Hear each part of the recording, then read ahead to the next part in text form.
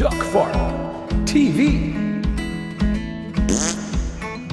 What's up everybody, JD Duck here, and today I wanted to try something a little bit different. First, I want to go ahead and recap what happened in our last mission. We took off in a flight of 8 aircraft carrying bombs to drop on a V1 site.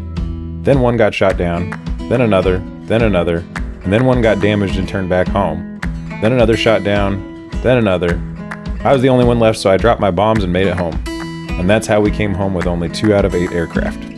Now that we're done with that, let's take a few moments and talk about what is going on in the war around April 19th, 1944. It was around this time that an air raid campaign on London, often referred to as the Little Blitz, was coming to its final end. Operation Steinbock, as the Germans called it, was a strategic bombing campaign by the Luftwaffe, or German Air Force, that targeted London and southern England.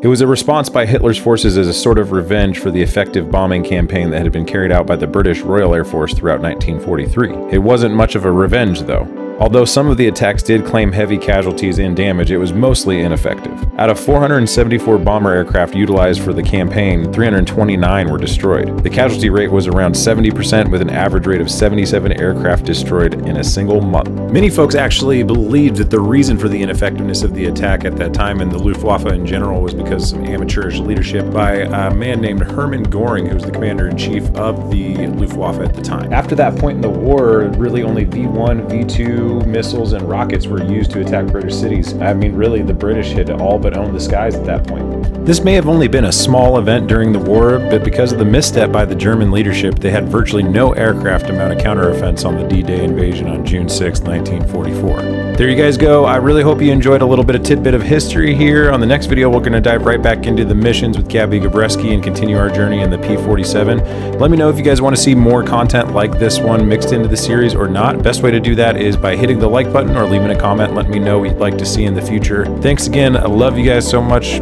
Peace. Duck Farm TV.